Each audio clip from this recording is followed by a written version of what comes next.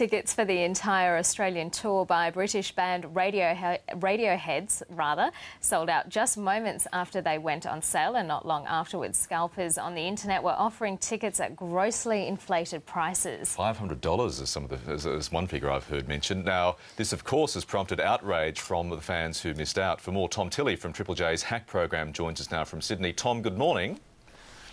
Good morning, Michael. You might have thought the big news this week was the leadership ballot or Clive Palmer's new football federation, but it was Radiohead's tour.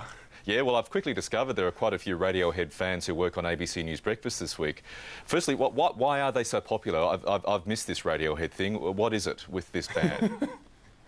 Well, they've been a massive band since the mid-90s, Michael, and they've just put out amazing album after amazing album. I guess they're one of the bands that really still makes really creative albums as a whole. They're not going for the big pop singles, they take risks, and people really respect that. And they just have this kind of music that really moves people. It's emotional music, it's moody music, and they've just been absolutely prolific. So when they announce a tour in Australia for the first time in 8 years, people get really excited, and it's been clogging up people's Facebook and Twitter feeds all week. And there's been concern, as has been expressed on your program over the week, about this scalping. That's right. The pre-sale tickets went on sale on Tuesday morning.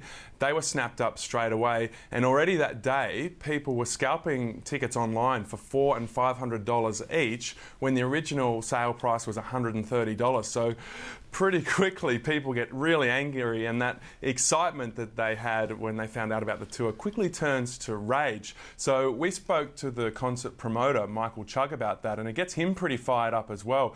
So he's been working with eBay to try and stop them from allowing this on-selling, also talking with government to try and introduce policies that stop this from happening. But when it's a single event like a concert in Melbourne or Brisbane or Sydney, it's very difficult to put measures in place like they have at Splendour in the Grass, a 3-day festival where you have to put your name on a ticket and they're completely non-transferable. And we actually spoke to the author of a Commonwealth study into scalping that came out in 2010, and she basically said, look, the problem here in Australia is not that big compared to the UK, Europe and America, and it's actually not economically viable to take the big measures to stop this from happening. And I said to her, well, it's not all about economics in this situation. You know, fans of bands like Radiohead get emotional about this, so you've got to consider that as well. That's right. It comes down to an emotional investment more than anything else here.